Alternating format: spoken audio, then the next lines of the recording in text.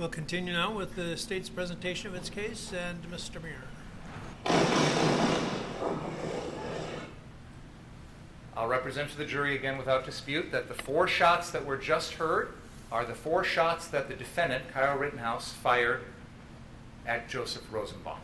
You recognize that person right there? Yeah, that's the defendant, correct? Yeah, that's Mr. Rittenhouse. Agreed? Yes. Okay. Does he, during this time that you saw him, does he appear to be agitated or irritated in any way to you? Right there, it looks like he's just kind of standing, looking around. Okay. I don't know, he just kind of looked young to me, and he had his gloves on, and he was smoking cigarettes and stuff. So I don't know, I kind of was like, he kind of seemed like an interesting figure, so I just took a mental note of that. It wasn't anything, I wouldn't say malicious, I just, a young person in a situation. Honestly, I would say it was mainly the gloves. I didn't know why he had the gloves on. It kind of stood out.